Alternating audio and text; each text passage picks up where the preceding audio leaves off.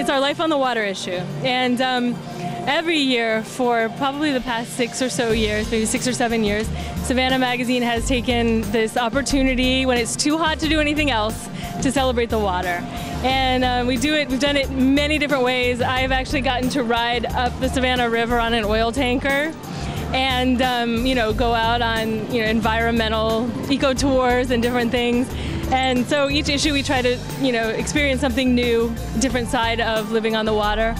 This time it was a lot about asking how we could be better coastal citizens. So it's a lot about the environment and what individual Savannahans, just normal people, can do to take better care of the water.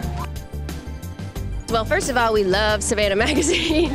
They've been really good to us, and the whole article, we really wanted to move past our things that have happened in the recent past on the river, the fish kill in particular, and I think the article really reflects how multifaceted our organization is and what we can do for clean water in the area. That's our landscape. That's the beautiful environment that we get to live in every day, and so that's what we're working to protect, and that's what everyone should be conscious of.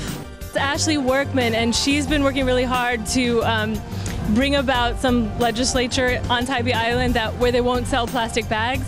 Because there's this thing called the Great Atlantic Garbage Patch that consists of plastics that are breaking down into microplastics and getting into our food chain, and it's pretty disturbing stuff. And one of the main ways that we can fight that is just by not using plastic bags, bringing our own bags. So she's been working really hard. She's a big surfer and a big proponent of clean water. She's been working really hard out on Tybee to get that passed, and that'll be happening. The vote will take place in September. So we were really excited about helping her get the word out. And I mean, that's what we're looking for. With each issue we have a theme, but we also are just looking for Savannahans who are, taking this city to the next level and helping us define what we want to be, in the centuries to come. What kind of lifestyle do we want to have? What kind of values do we have? And, really telling their stories is telling the story of Savannah. The Savannah Magazine is about the kids from the Improv Savannah who came out and were interviewed on the yacht. We provided the perfect background experience for Savannah to get a great story. I had an opportunity to create a business and the resources to make it what I wanted to be. I took the stuff I loved most and I built a business around it, and I get to share that.